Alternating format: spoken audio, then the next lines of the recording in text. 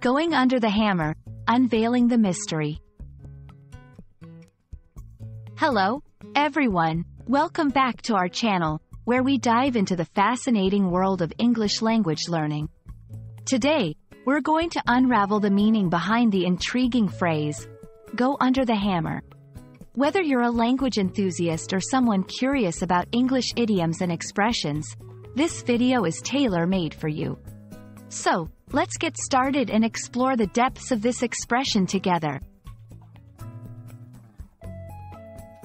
Go under the hammer refers to the process of being sold at an auction. The phrase draws its imagery from the traditional use of a gavel, which is a small hammer that an auctioneer uses.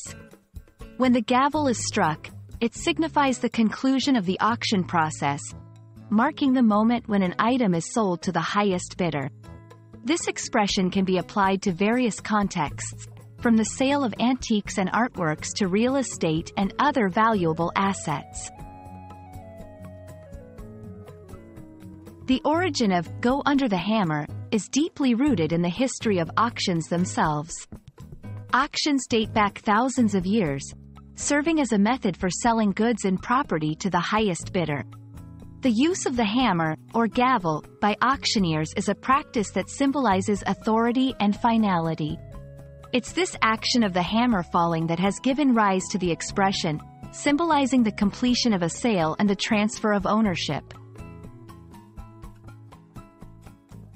To fully grasp the usage of "go under the hammer," let's look at some examples. The rare painting went under the hammer for a record-breaking price last night.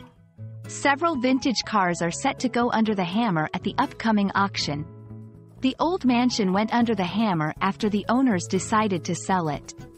These examples illustrate how the phrase can be used in different scenarios, highlighting its versatility and relevance in various contexts. To deepen our understanding of the phrase, it's helpful to know a bit more about how auctions work. At an auction, items are presented one by one, and interested parties place bids. The item goes under the hammer when the auctioneer decides that the highest bid has been reached, signaling the end of bidding with a strike of the gavel. This moment is crucial as it determines the new owner of the item being auctioned. Thank you for joining us as we explored the meaning and usage of "go under the hammer." We hope this video has shed light on this fascinating phrase and enriched your understanding of the English language. Remember, language learning is a journey filled with discoveries, and each idiom and expression adds color to this adventure.